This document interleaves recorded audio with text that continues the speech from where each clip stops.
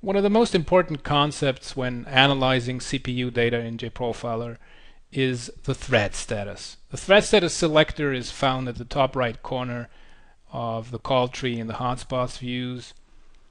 By default it is set to runnable, but when you open the drop-down list here you can see that there is a number of thread states: all states, runnable, waiting, blocking, and net IO. So what do these mean? Just very quickly, all states is everything combined, meaning the total wall clock time that is spent in a method. Runnable is the time when your thread actually gets to do something, invoking methods. Waiting is essentially everything that ends up calling object wait. Blocking is when a thread is trying to acquire a monitor, a synchronized block, and is waiting for some other thread. And net IO is a collection of methods that wait for data from a socket or trying to write data to a socket. So that's a set of special methods in the JRE that JProfiler knows about. Now, by default, it is set to runnable, and that's quite okay, because usually what you do is you're looking for performance bottlenecks, and then runnable is the right choice, because you're looking for thread states where the thread actually does something rather than just sitting around and waiting for something. However, you do need to be aware of these other thread states and the thread status selector, because these other scenarios, analyzing waiting and blocking or net IO thread states, are equally important. So you have to be able to switch the thread status selector when your requirements during the analysis change. So let's see how the thread status influences the display times. Now let's dig in a little here into the call tree. This is an example from the WebLogic server, MedRec. It's a JEE application. You can see the EJBs here, and when we drill down a little bit, eventually here we come to a JDBC call. This here is 33 microseconds of runnable time spent in this JDBC call here.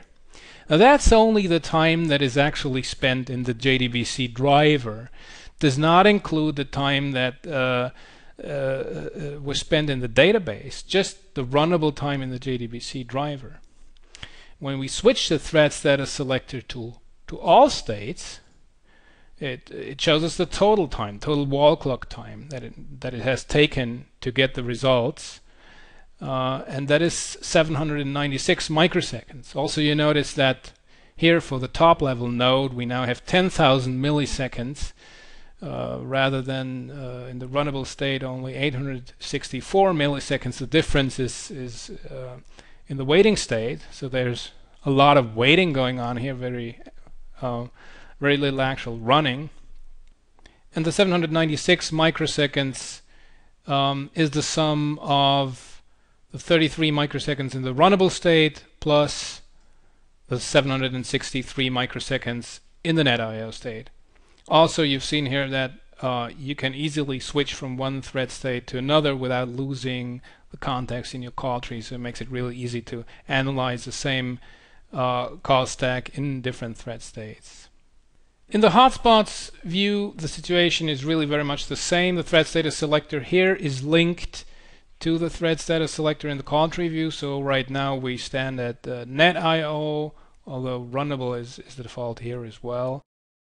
One important thing to note about the hotspot view is that for any hotspot type other than method, the thread status selector will switch to all states automatically. For example, here for the JDBC calls hotspot type, we now see the total wall clock times instead of just the runnable times. That really makes more sense for hotspot types other than method hotspot types.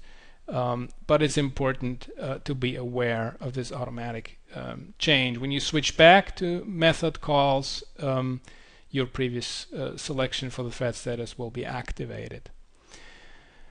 Another interesting observation is that your current thread status selection will be used when creating a call graph. For example, here we show the call graph for this hotspot, and all the displayed times here are now wall clock times for all thread states.